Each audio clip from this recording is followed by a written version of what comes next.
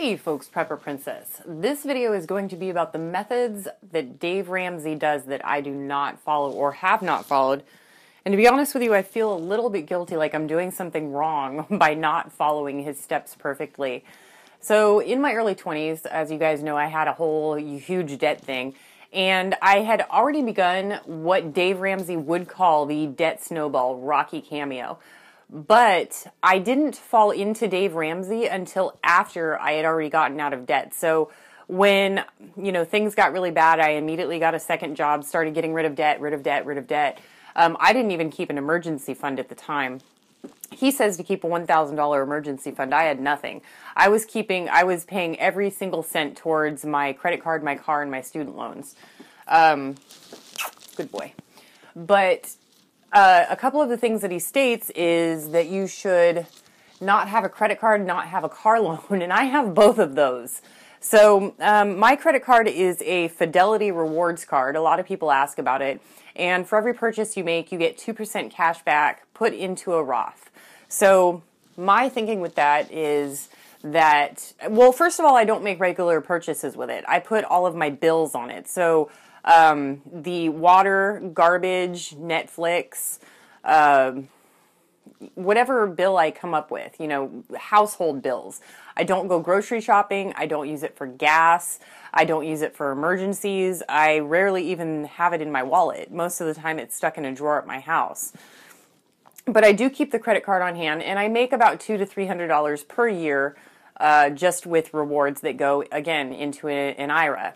If you guys are interested, just look up fidelityrewards.com and you can apply for a credit card on that website. I'll leave the link in the description box, and I know that there's orbs flying around me. They're a little bit distracting, but I'll tell you what, you guys should count them and place the number of how many you see in the comment section. The second thing that I did was I took out a car loan. Dave Ramsey says never take out a car loan.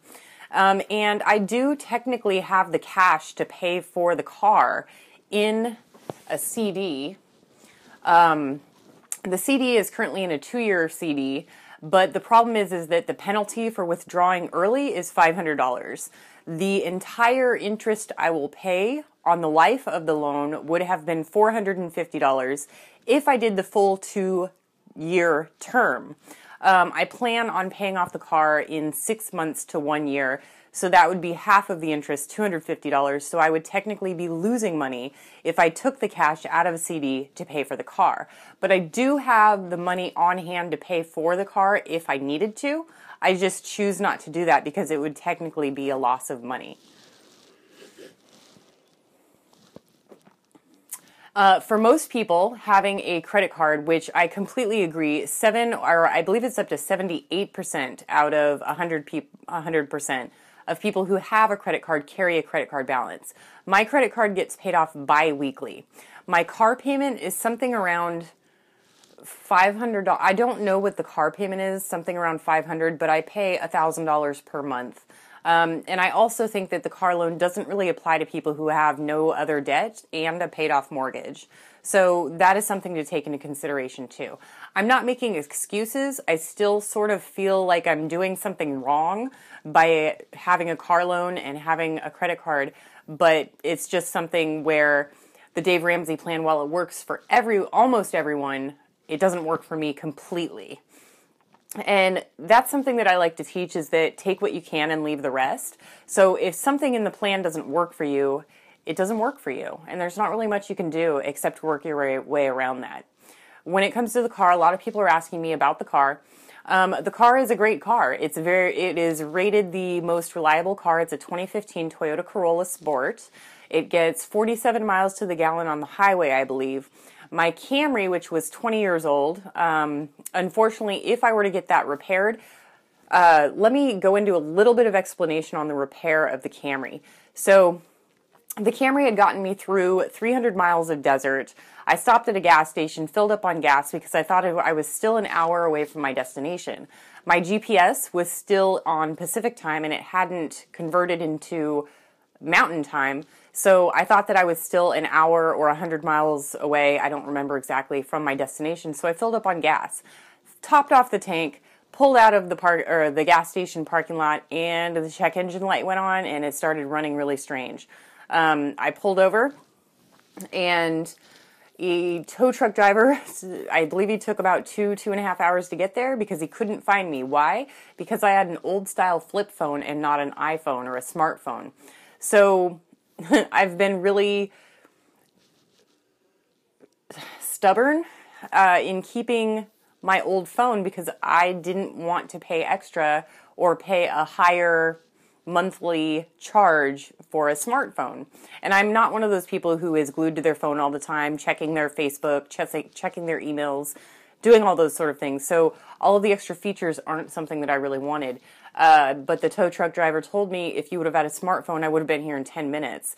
The way it works is that it bounces off the nearest cell tower when you have a flip phone. So the only thing he could do was find the nearest cell tower, and I wasn't at an address that anyone could find. So that didn't work out. And so it took him a really long time to find me.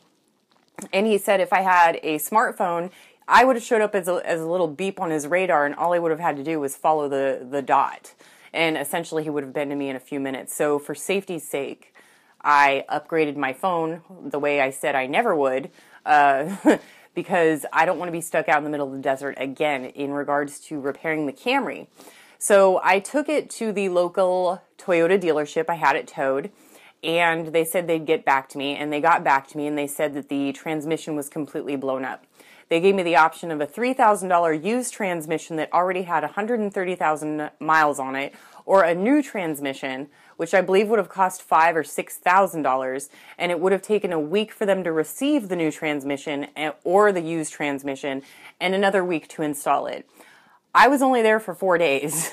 So even if I were to get the Camry repaired, which would have cost 6 times the value of the vehicle itself, the trade-in value of the Camry was $650 in perfect working order. Because the transmission was blown, I only got a $250 trade-in. But when it comes to paying 6 times the cost of the value of the vehicle itself, you're making a very poor financial decision if you decide to keep that car running. I do not regret getting my Toyota Corolla. It is a beautiful car. It's got great features. It's also rated one of the most reliable, and it gets amazing gas mileage. My Camry had a 15-gallon tank, and it took me about 400 miles. My Corolla has a 12-gallon tank, and it also takes me 400 miles. So same distance, but 3 gallons less per fill-up. So it's not going to balance out to what I paid for the Corolla, which was $14,250. But it is going to give me a reliable car, hopefully for another 20 years. My Camry was 20 years old. I do not have the sentimental attachment to my Corolla that I did to my Camry, but it's a working, amazing car. And believe it or not, the car that I have now was cheaper than my first car, which I bought when I was 18 years old for $16,000. It was a Kia Sophia. I also read after the fact that I purchased the new vehicle that rich people, which is what I am attaining to become, rich people typically buy or purchase cars that are 3 years old or older. Just so happens this car was 3 years old, and I think I made a really good financial decision in doing so. That was a lot of words. All right, do what you can with what you've got. Prepper Princess out.